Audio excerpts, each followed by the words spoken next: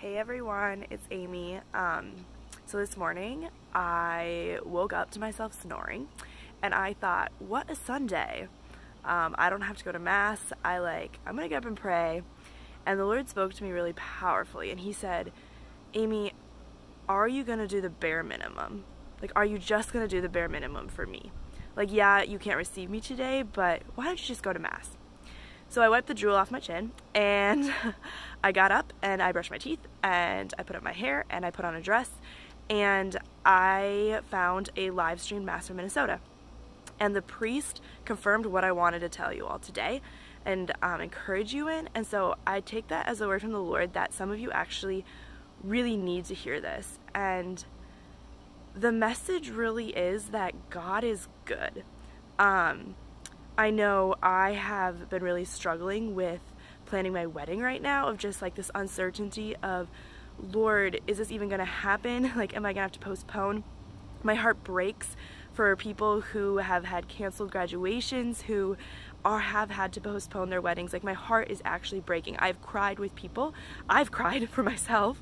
And this is what I think the Lord wanted to say to me today, and hopefully to some of you, hopefully to all of you. That the Lord created this world good, but he created it breakable. And our first parents broke it. But the world is still good. This earth is still good. God is still good. And this world is undone. Right now it's undone because our parents broke it. And the Lord uses this. He uses the world being undone to actually build our trust in him. And I've really been struggling with trust. And what the priest posed today is that if the world remains undone, if this situation never changes, will I still trust God? I don't know the answer to that question, honestly. I'm struggling with it myself. I'm praying with it today. I'm going to pray with it for the rest of this week, maybe the rest of my life. If the world remains undone in this way, in this horrific way, will I still trust God? Because what is the real danger? That my heart be undone. That my heart not realize that God is the answer. That if nothing changes, God will always remain the answer.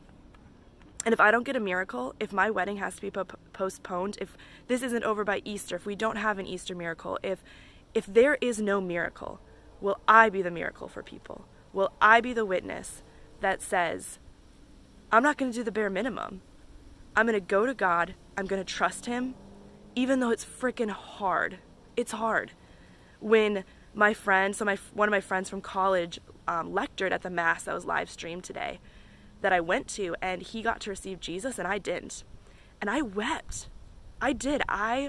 Snot was running, tears were running. I want to receive the Lord so bad. But if this never changes, if I never get to receive the Lord again, if I never get a wedding party, will I still trust the Lord? If my graduation is canceled, if I'm a senior, if I never get to celebrate, will I still trust the Lord? So let's not do the bare minimum while we're in isolation.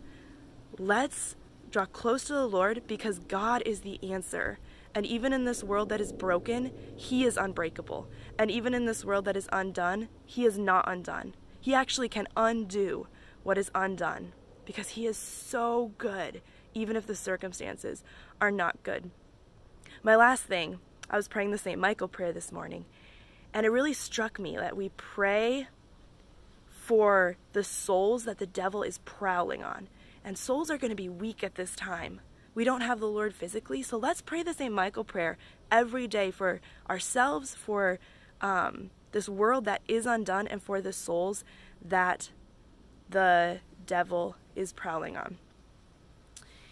So that's all. I kind of want to close it by, from all of us at Ascension Presents, like Father Mike Schmitz does, but from all of us at CCM, at UCF, this is Amy Ellis, signing off.